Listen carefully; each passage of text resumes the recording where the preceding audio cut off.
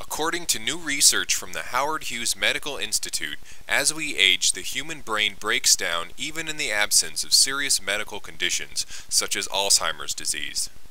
This deterioration leads to impaired memory and reasoning, but is still part of the normal aging process.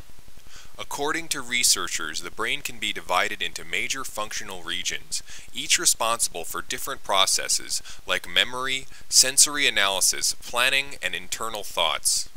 Each region is connected by a network of white matter nerve fibers, where messages pass through the white matter from one region through another.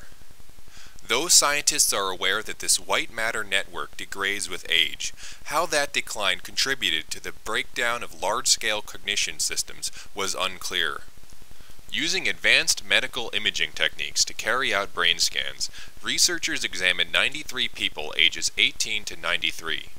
Participants who were older were also given a battery of tests to measure their mental abilities.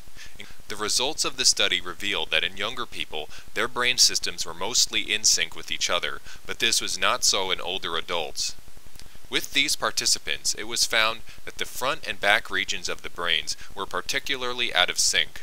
The researchers also found that in older individuals who performed better in the tests were more likely to have synchronized brains, but they were not all affected the same way.